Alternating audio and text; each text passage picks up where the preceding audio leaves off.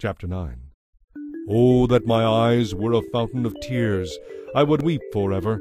I would sob day and night for all my people who have been slaughtered. Oh, that I could go away and forget them and live in a shack in the desert, for they are all adulterous and treacherous.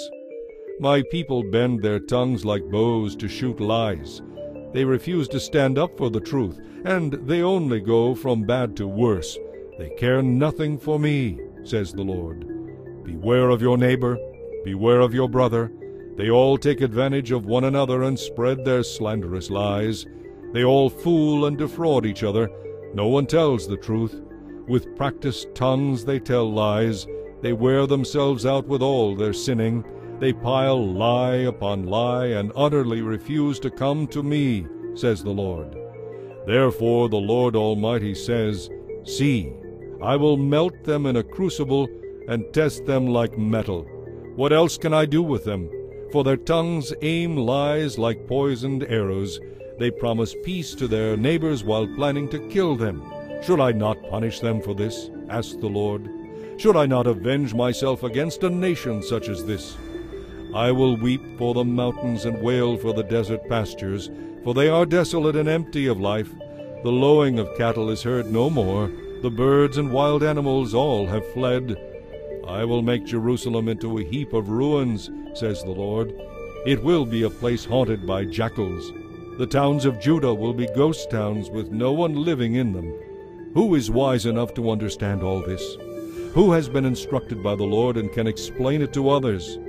Why has the land been ruined so completely that no one even dares to travel through it? The Lord replies, This has happened because my people have abandoned the instructions I gave them. They have refused to obey my law.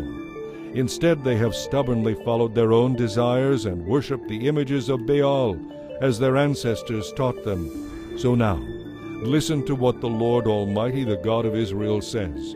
Look, I will feed them with bitterness and give them poison to drink. I will scatter them around the world, and they will be strangers in distant lands. Their enemies will chase them with a sword until I have destroyed them completely. This is what the Lord Almighty says. Think about what is going on. Call for the mourners to come.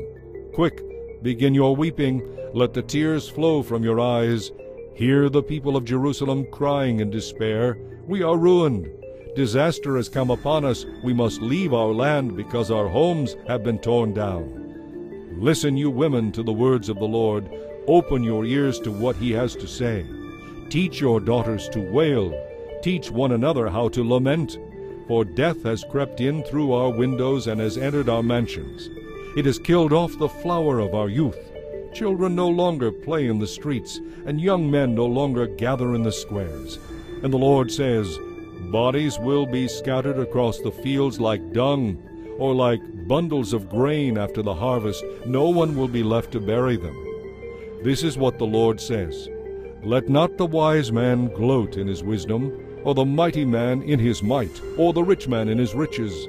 Let them boast in this alone, that they truly know me, and understand that I am the Lord who is just and righteous, whose love is unfailing, and that I delight in these things. I, the Lord, have spoken.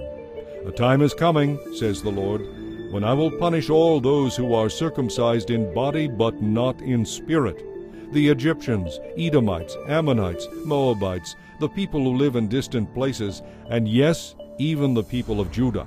Like all these pagan nations, the people of Israel also have uncircumcised hearts.